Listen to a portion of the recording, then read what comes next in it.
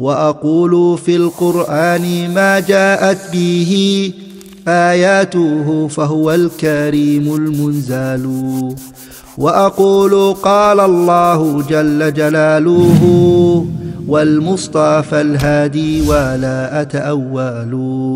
الحمد لله رب العالمين له الحمد الحسن والثناء الجميل وأشهد أن لا إله إلا الله وحده لا شريك له يقول الحق وهو يهدي السبيل وأشهد أن محمدا عبده ورسوله صلى الله عليه وعلى آله وأصحابه والتابعين لهم بإحسان إلى يوم الدين أما بعد.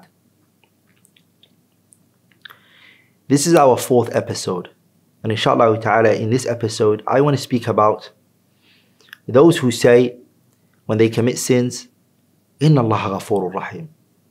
Allah subhanahu wa ta'ala is forgiving. Allah tabarak wa ta'ala is very merciful.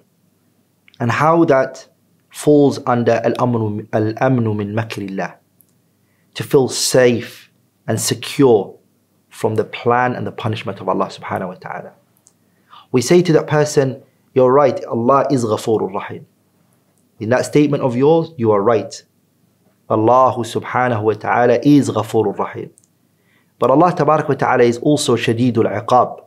He's also severe in his punishment. Why have you chosen one and abandoned the other? Why have you relied on only one and not the other? The believer, what he's known for is that he takes all of the nusus together. He takes all of the evidences together. He doesn't partially take some and abandon others. The people who did that are deviated groups in Islam. The Murji'ah, they took the ayats of hope and they abandoned the ayats of fear. They are a deviated group who started from a man by the name of Al-Wasil ibn Ata and Amr ibn Ubayd and their likes. And then the Khawarij came and they took verses which were severe in punishment. And they refer to those verses that talk about the punishment of Allah subhanahu wa ta'ala, and they relied on that and they abandoned the verses of hope. And then the Sufiya came and they took the verses which talk about love and they abandoned the verses of hope and the verses of love, the verses of punishment. And Ahlul Sunnati wal Jama'ah, when they saw that, they remembered and reminded others that the Qur'an consists of those three: fear, hope and love, and they took it all together. They didn't choose some and abandon some. The first group to go evil in that was the Khawarij, and then the Murji'ah followed, and then the Sufiya followed. Ahlul Sunnati wal Jama'ah, they worship Allah upon fear, hope and love. So we say to that person, Inna Allah ghafurur rahim. You're right, Allah is forgiving and Allah is very merciful subhanahu wa ta'ala, but He's also severe in His punishment. Allah subhanahu wa ta'ala, He says, نَبِّ عِبَادِي أَنِّي أَنَا الْغَفُورُ الرَّحِيمُ وَأَنَّ عَذَابِي هُوَ الْعَذَابُ الْأَلِيمُ. Allah says, نَبِّ, inform, عِبَادِي, my slaves, أَنِّي أَنَا الْغَفُورُ الرَّحِيمُ, that I am the forgiving one. وَأَنَّ عَذَابِي هُوَ الْعَذَابُ الْأَلِيمُ, and that my punishment and my hellfire is very severe. Allah tabarak wa ta'ala's punishment and His adab is very severe, and His forgiving is very vast. You need to combine between that two. Also Allah subhanahu wa ta'ala, He says, اعلموا أن الله شديد العقاب وأن الله غفور رحيم. Allah says, اعلموا, know, أن الله شديد العقاب, that Allah is severe in His punishment, and that Allah tabarak wa ta'ala is one that forgives, and one that is very merciful. So Allah tabarak wa ta'ala is shadidul iqab, severe in His punishment, and He is Allah subhanahu wa ta'ala, He is ghafurur rahim, one that is merciful, one who is forgiving subhanahu wa ta'ala. Allah subhanahu wa ta'ala, He also says in another verse, وَهُوَ الَّذِي جَعَلَكُمْ خَلَائِفَ الْأَرْضِ وَرَفَعَ بَعْضَكُمْ فَوْقَ بَعْضٍ دَرَجَاتٍ لِيَبْلُوَكُمْ فِي مَا آتَاكُمْ إِنَّ رَبَّكَ سَرِيعُ الْعِقَابِ وَإِنَّهُ لَغَفُورٌ رَحِيمٌ.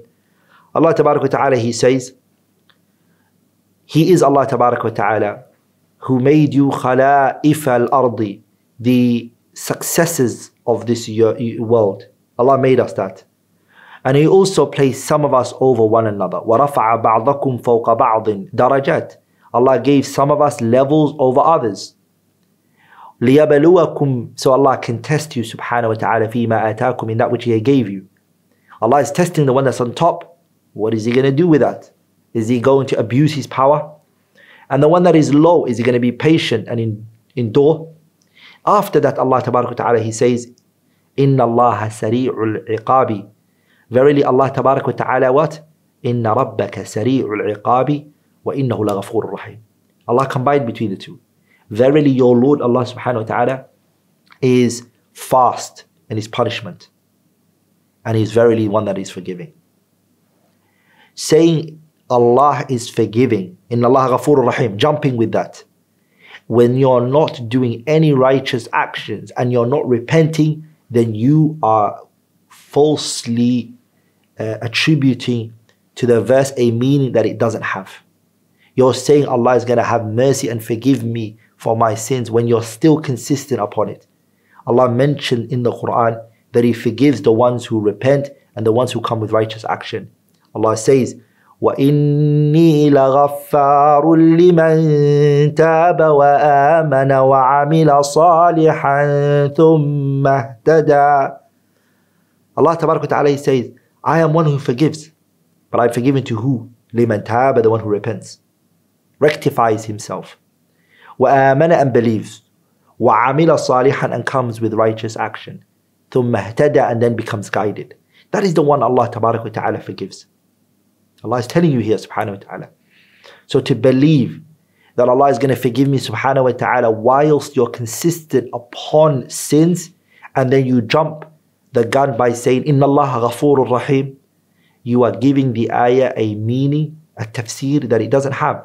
You're saying Allah is going to forgive me whilst I am not repenting, whilst I am not coming with righteous action, whilst, and that goes against what the Qur'an mentions, and also what the ahadith of the Prophet ﷺ mention. Allah says, وَإِنِّي لَغَفَّارٌ لِمَنْ تَابَ وَآمَنَ وَعَمِلَ صَالِحًا ثُمَّ اهْتَدَى. The great Shafi'i scholar Ismail ibn Muqri, he said a few lines of poetry are very powerful regarding those who say Allah is forgiving subhanahu wa ta'ala, Allah is merciful whilst committing sins. He said, تَقُولُ مَعَ الْعِسْيَانِ رَبِّي غَافِرٌ. Whilst you're committing the sin, you say Allah subhanahu wa ta'ala is forgiving. We say صدقت ولكن غافر بالمشيئة. He said you've told the truth. Allah is forgiving, but with His mashi'ah, He forgives who He wants. وَرَبُّكَ رَزَّاقٌ كَمَا هُوَ غَافِرٌ. Your Lord Allah subhanahu wa ta'ala is Razzaq. He is one who provides. He gives to His creation, and He nurtures and cultivates them, as He is also one who forgives. So Allah has a quality of being Razzaq, and that's a characteristic of His, which means He gives to His creations rizq. He is also Ghafir, يعني He's forgiving subhanahu wa ta'ala. فَلِمَ لَا تُصَدِّقْ فِيهِمَا بِالسَّوِيَّةِ. Powerful point here, which is why do you not then believe in both of them samely, in the same way? What does he mean by that? He means Allah subhanahu wa ta'ala is the one who provides for you, is He not? And Allah is the one who forgives you. Why is it that you, whenever you're committing a sin and you're doing crimes and you're not repenting, you jump the gun and say Allah is Ghafurur Rahim. You say Inna Allah Ghafurur Rahim. Whereas when you are not working and you haven't got a job, you don't say Allah is Razzaq.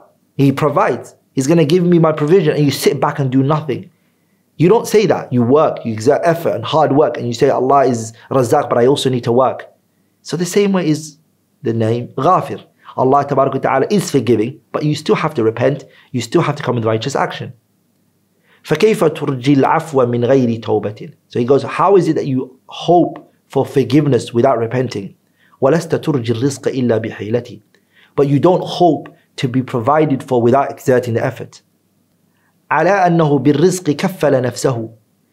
And then he points out something again important. He says, Allah subhanahu wa ta'ala made the promise that He's going to make sure that He provides for everyone. Allah mentioned that in the Qur'an. He says, وَمَا مِن دَابَّةٍ إِلَّا عَلَى اللَّهِ رِزْقُهَا. There is no individual on this earth except that his provision is upon Allah. So Allah tabarak wa ta'ala, He promised that He's going to provide for everybody. وَلَمْ يَتَكَفَّلْ لِلْأَنَامِ بِجَنَّتِ. But He didn't promise everybody Jannah. The Jannah He gives it to whoever He wills. وَيَغْفِرُ مَا دُونَ ذَلِكَ لِمَنْ يَشَاءُ. He forgives whoever He wishes. He takes to Jannah whoever He wishes.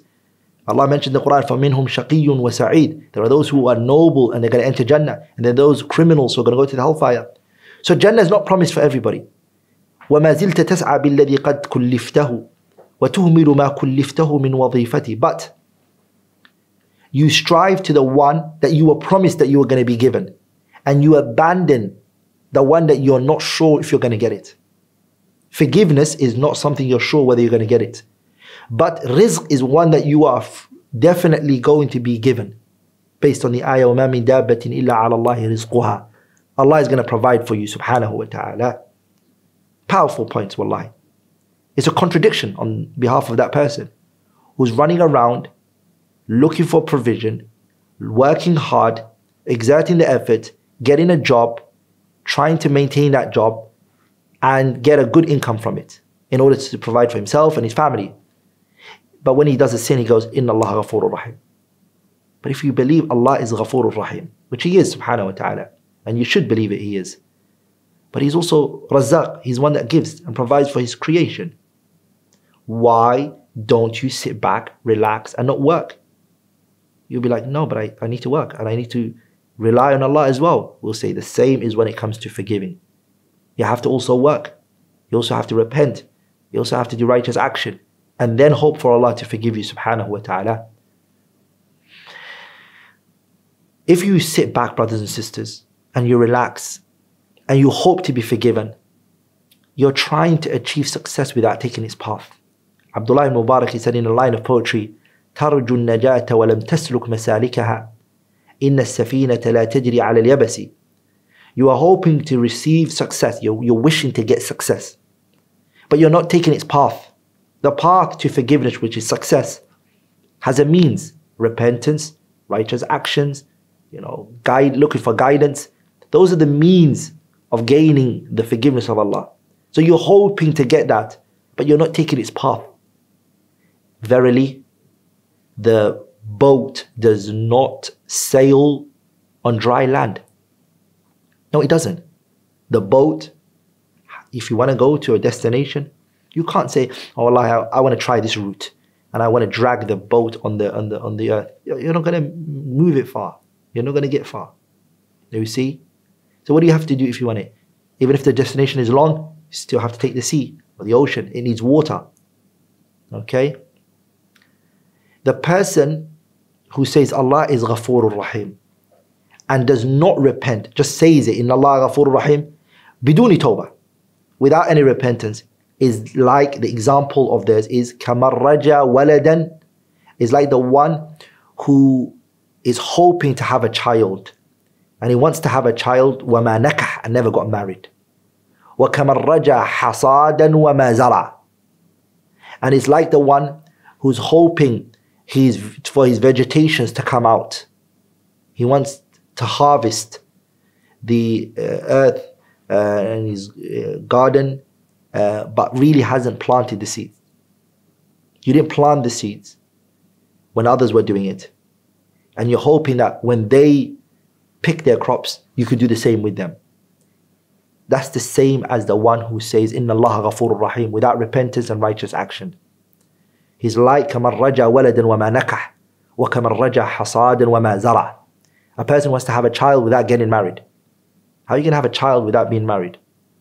وَكَمَنْ رَجَى حَصَادًا وَمَا زَرَعَ. And how can you hope for crops and vegetations and fruits when you haven't planted the seeds? You got a garden, you want it, you can't. You have to put something in, to exert effort. And that is an important message I want to send to you all, inshallah ta'ala. I am going to stop there for now. Anything which I have said that was wrong or incorrect is from me and shaitan, and Allah and His Messenger are both free from it. Subhanakallahumma bihamdih, ashhadu an la ilaha illallah, astaghfiruka wa atubu ilayh. Assalamu alaikum wa rahmatullahi wa barakatuhu. How can you do a 2-second action right now that will give you a share of the reward of everything we're doing on this YouTube channel? Simple. Like this video and click subscribe. Why? It will allow YouTube to recommend our videos to other users.